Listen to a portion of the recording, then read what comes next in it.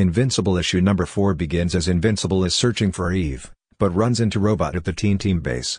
Eve and Rex fly in shortly after. He tells them that he thinks that the bombings are connected to the missing kids at school. Robot suggests that they go home as there's nothing they could do tonight.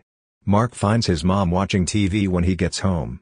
She's worried about Nolan because he's in another dimension and there's no way of telling how long he'll be gone. The next day at school, Mark and Eve's teacher, Mr. Hiles, calls them out and embarrasses them for talking in class. Afterwards, Robot calls Eve to tell her Mr. Hiles is a former weapons engineer and could be behind the bombings. The two of them fly to their teacher's house. Mr. Hiles shows them a student with an unfinished bomb on his body, then shows them a bomb on himself. Unfortunately for him, he started the timer too late, giving Invincible enough time to fly him to Antarctica. Later that day, Nolan comes home.